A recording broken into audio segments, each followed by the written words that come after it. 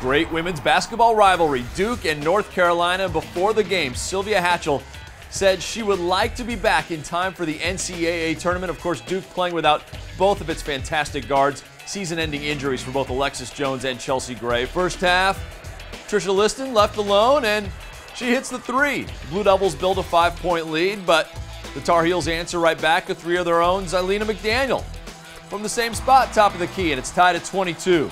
Under 3 minutes to go in the first half. Duke down 3. Liston on the break. Shows us the little Euro step there, the lay-in, and the Blue Devils within 1. Liston 15 points in the first half. Under 10 seconds to go. Latifah Coleman, the steal, and the score. North Carolina up 36-31 at the break, finishing the half on a 6-0 run, and the Tar Heels keep that run going into the second half. Diamond to Shields.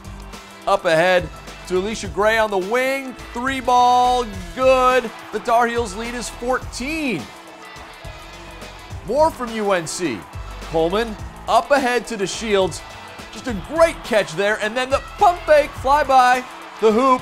A 20-0 UNC run. The Tar Heels lead 50-31. But Duke answers right away. Elizabeth Williams, 2 of her 12, and the Blue Devils are within 5. And then when you make a run, sometimes you need a little luck too. Trisha Liston loses the ball, but there's Odera Cheatham to put it up and in. A 16-0 Duke run, and the Blue Devils are within 3. Sure, Alexis Jones loves it, but the final word belongs to the Tar Heels. DeShields to Stephanie Mavunga, the 2 freshmen hook up. A 7-0 Tar Heel run, finish it. Oh, the T-shirts keep calling, beat Duke. That's exactly what the Tar Heels do, 64-60. I'm Jeff Fischel with the ACC Digital Network.